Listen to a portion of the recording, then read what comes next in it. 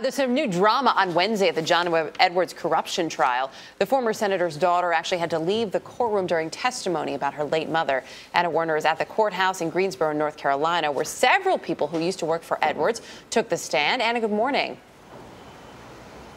Good morning, Erica and Charlie. And it was during the testimony of one of those former campaign staffers that we saw what is one of the most dramatic moments in this trial to date. It's a moment that shows why Wednesday proved to be an emotional day for both John Edwards and his daughter.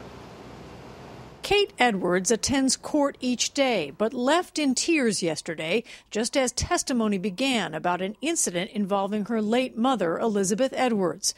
Former campaign staffer Christina Reynolds was on the stand, talking about an argument between John Edwards and his wife at a Raleigh airport in October 2007.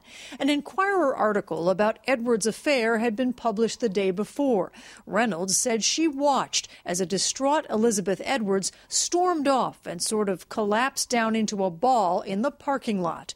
Reynolds testified Elizabeth was very upset, telling John Edwards something to the effect of, "You don't see me anymore." Then, in front of others, she took off her shirt and her bra. Hearing that testimony, John Edwards looked down and appeared emotional, and at the end of the day left court with his daughter. Legal expert Kieran Shanahan was in the courtroom. Today they try to redirect the focus onto John Edwards and his behavior.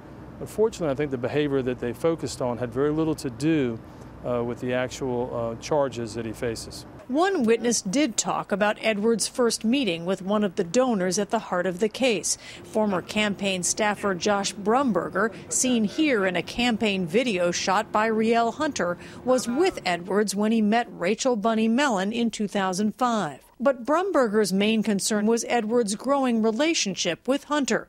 "I was particularly concerned about where his head was at the time," he said of Edwards. Brumberger said he repeatedly warned Edwards, but after he alerted other staffers, an angry Edwards called him on the carpet, saying, "Why didn't you come to me like a man?"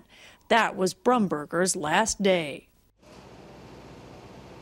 Now, the prosecutors will continue building their case with more testimony from former campaign staffers today. Of course, a key question here is whether Rielle Hunter and John Edwards, either one of them or both, will be brought to the stand in this trial. Charlie and Erica, back to you. And Werner, thank you very much.